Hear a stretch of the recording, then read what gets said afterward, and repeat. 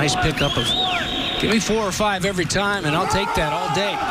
On second down, it is Jackson into the secondary, spinning away and up towards midfield here at Ernie Davis Legends Field. The big run from Jackson. Timing has been an issue. You hear about timing a lot offensively in the passing game.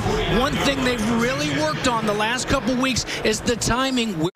Tied at 7 in the first quarter. Durant.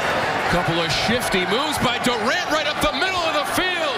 Mataeo Durant had one person to get by, and he gets tackled near the 20. Durant on the run for Duke. You know, patience, eyes, vision. Vision not only to see that hole and the patience to wait for it, but then next level vision. And then this is what I like most about Mataeo Durant. Jackson runs away from the Orange D.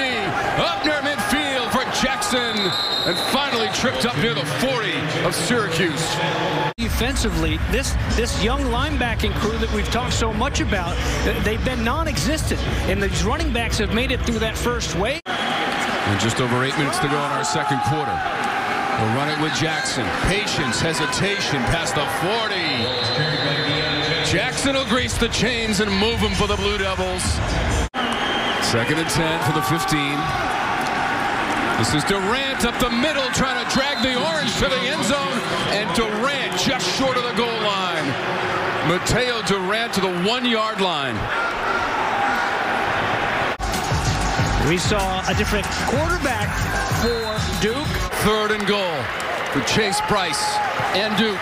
To the end zone and in. It's an easy run for Mataeo Durant, and 6 more on the board for the Blue Devils.